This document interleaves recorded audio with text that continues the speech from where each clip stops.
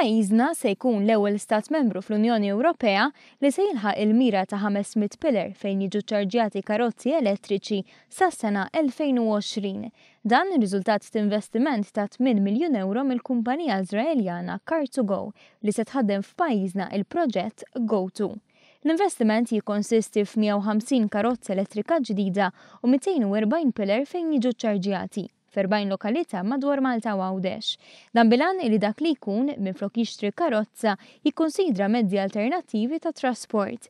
Dan sistema li msejsa fuq riżultati miksuba f'pajjiżi oħrajn fuq medda ta' snin tajn tissolva l-problema ta' traffiku u l-parking, tnaqqas it-tniġis fl-arja u tiswa lil dak li jkun ferm inqas finanzjarjament.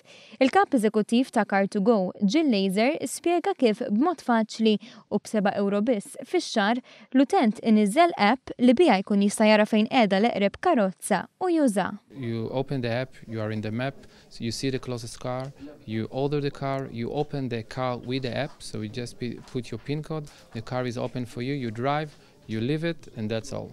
Il-kumpanija bdiet ħaddem dan il-proġett fl-2008 biex issa bi 15,000 karozza qed jintuża f'9 pajjiżi differenti. Dal-investiment se jirriżulta wkoll f'25 impjieg ġdid għal persuni li se jkunu ngaġġati biex jamministraw il-proġett. We are really believe in electric, so when the government asked for a tender for electric car, we said, okay, we know how to do it.